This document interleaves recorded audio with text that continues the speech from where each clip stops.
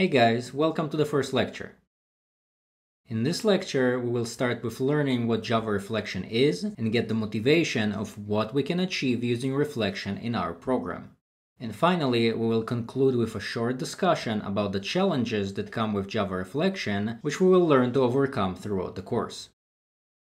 So what is Java reflection? Java Reflection is a powerful language and JVM feature that gives us runtime access to information about our application's classes and objects. Those features are available to us through the Reflection API, which is a set of classes and methods that come with every JDK. Using Java Reflection API, we can write flexible code that links different software components together at runtime and creates a new program flow without making any modifications to the source code. Reflection also allows us to write extremely powerful general-purpose algorithms that dynamically adapt and change their behavior based on the type of objects or classes they are working on. So the regular code we usually write and execute as a program takes data as input, analyzes that data, performs some operations on it, and gives us an output. To put that in contrast, a program we write with reflection treats both data and the application's code as inputs, analyzes and performs operations on both, and produces an output. With that ability to analyze our application's objects and classes at runtime and use that as an input, we can create very powerful libraries, frameworks, and software designs that would otherwise be impossible to create. To get a glimpse of what reflection is capable of, let's explore a few examples of popular frameworks and libraries that are powered by Java Reflection. Don't worry if you're not familiar with those technologies. They're out of scope for the course, and we are mentioning them just for motivation purposes. One of the most widely used frameworks that takes advantage of Java Reflection is JUnit, which is the standard framework for unit testing of Java applications. If we have a test class with test methods that test one of our classes, like the class car for example, without JUnit, we would have to create a new program with a main method where we would have to manually instantiate our test class and then manually set up and call each test method individually. With JUnit powered by Java Reflection, we can remove all this boilerplate and focus only on our test logic.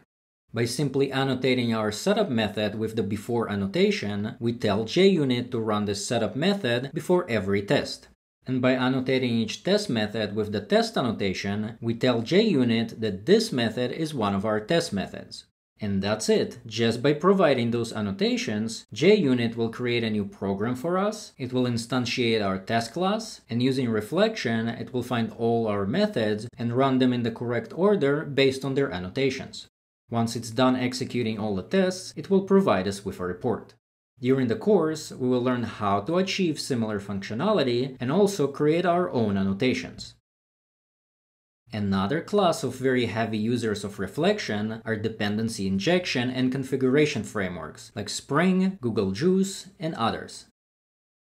For example, if we have the class car that requires an engine object and a driver object, without dependency injection, we would have to know how to create those dependencies while creating an object of type car.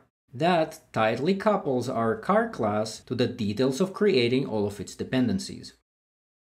Using a dependency injection framework like Spring, for example, we can define our car class while delegating the creation of its dependencies to other places in our code.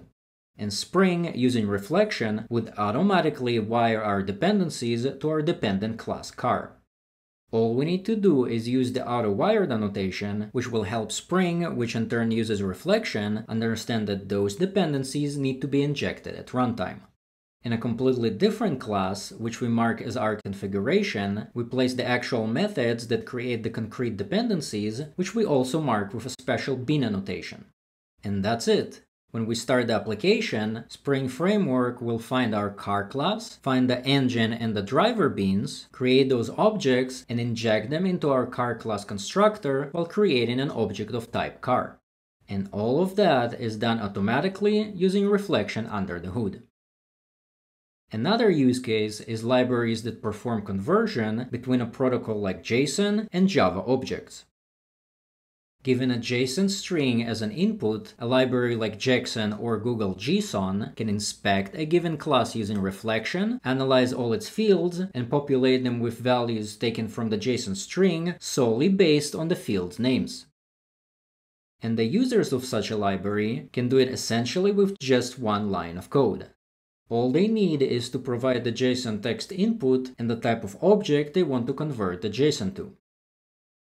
Similarly, any Java object of any class can be converted to JSON just as easily. And all of that functionality as well can be provided to the users as a single method call, while all the magic happens under the hood using reflection. Other popular use cases of Java Reflection include logging frameworks, ORMs, web frameworks, developer tools, and many more. But Java Reflection is not reserved only for those external libraries, and we can do so much more with Reflection for architecting our own applications and libraries and augment them with unique functionality and features.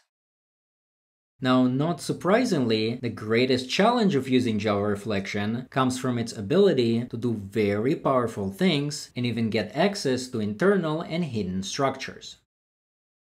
If used incorrectly or not for the right purpose, we risk making our code harder to maintain, slower to run, and in some cases even dangerous to execute, as reflection code has the potential to crash our application unrecoverably.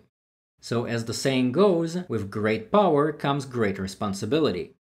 And that is why reflection is often reserved for skilled developers who have a strong grasp of the Java language. But no worries, in this course we will learn how to use reflection correctly and safely while practicing our knowledge on real-life use cases. And by the end of the course, we will not only have confidence in our skills, but will also develop the intuition on when to use reflection in our own projects.